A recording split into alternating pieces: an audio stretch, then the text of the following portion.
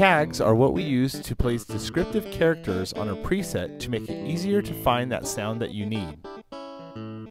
A preset can be tagged multiple times depending on how one likes to organize or describe that preset.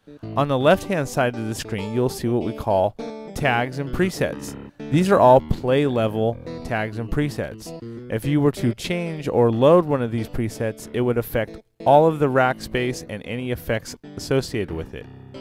I've created a preset having 3 synths loaded into the rack and having a reverb effect on the side. To save it, you want to go up to Preset and go to Save As. First, you can name the preset whatever you like.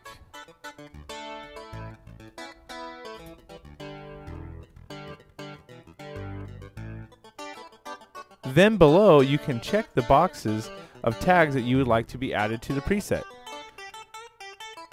So if you want acoustic pianos, you would select that.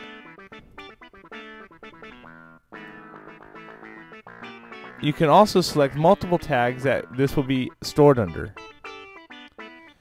To enter a new tag, you want to click here to enter the name of the tag that you want to use. Once you click there, you can enter the name of the tag in the field.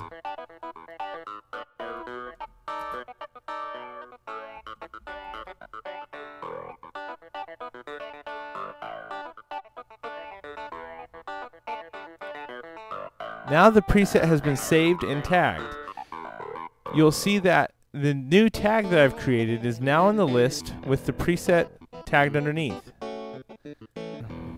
If you have created many tags and this list begins to be kind of big, you can always use the tag filter to filter out any of the unwanted tags here.